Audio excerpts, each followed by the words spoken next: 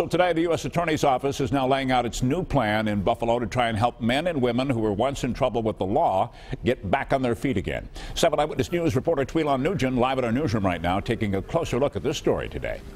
Good afternoon, Keith. Now, acting U.S. Attorney James Kennedy held his very first press conference after assuming the role after U.S. Attorney William Hochul retired. Now, at this press conference, he announced a brand new way to improve the community of Western New York. Kennedy announced the launch of Smart on Crime, which is a multi-part plan to rehabilitate convicted criminals and prevent crime in younger kids. The program will help parolees in Buffalo and Rochester, training and certifying them in asbestos removal and forklift operation.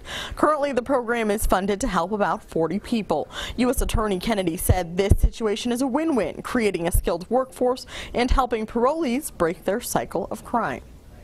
If we can use $15,000 to train up 40 people and give them meaningful employment, certainly that's a lot less expensive than continuing to incarcerate them. And just expands the different things that I can do once I'm able to get out and about. So anything that I can do to expand my chances of getting gainfully employed, I'm all for that.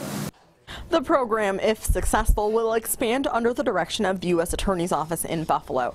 And the second part of the Smart on Crime initiative includes a program called Recycle a Bicycle, where at-risk youth is going to receive a bicycle which they'll strip down to the frame and then rebuild, teaching them hands-on learning problem-solving skills. Live in the newsroom, Felons Nugent, 7 Eyewitness News. All right, Felons, thanks for that story.